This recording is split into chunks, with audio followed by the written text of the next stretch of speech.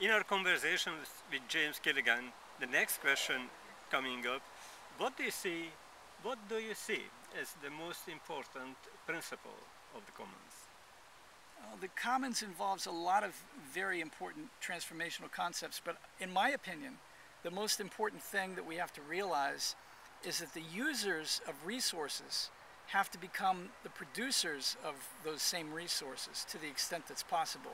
We see this happening not only through indigenous cultures and traditional commons across the world, but we also see it happening through the digital commons and many of the activities that are taking place in the digital world. And many kinds of commons can aspire to that ideal, where the users of the resources become the producers of the resources.